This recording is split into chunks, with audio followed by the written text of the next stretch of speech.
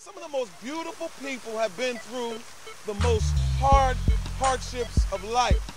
They've been through some of the most downtrodden situations. I mean, think about it.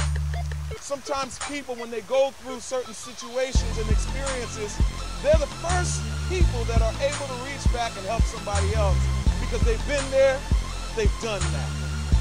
That's why I wrote 100 Days of Real Motivation. Hey, how you doing? It's Fafa, your boy, here again, Haitian international soccer player. I want you guys to check out my man Irvin Daphne's book, 100 Days of Real Motivation.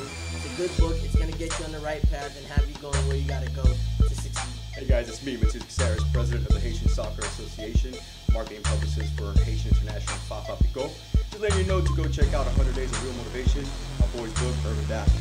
Check it out.